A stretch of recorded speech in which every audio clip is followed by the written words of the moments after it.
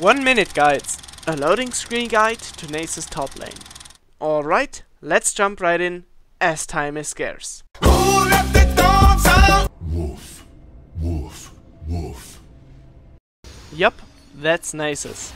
He's slow, he's tanky, and he deals a shitload of damage.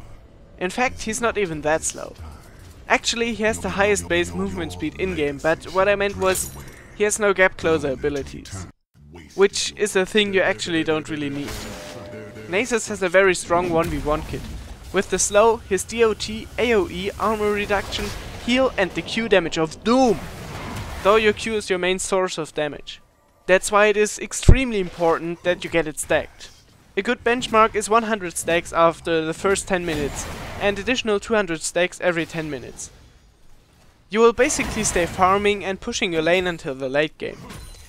That's when the time has come to clean up all the mess your teammates have made until then. Trust me, a Nasus with 500 stacks on his Q will rip an ADC apart like he was a delicious dog treat.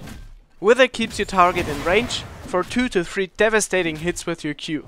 Your life steal and ultimate will keep you alive, and that's basically everything it needs to take an ADC out of the fight. And that's why you should focus on tank and AD items. Also, Nasus will shred towers. If you manage to catch only one enemy off guard, you can easily take out 1 to 2 turrets. Well, now you know the basic steps to play Nasus successfully, even the first time. If you still got time left over, consider giving me a rating and tell me if this guide helped you in the comments below. My name is Canis, thanks for watching, good luck and most importantly, have fun.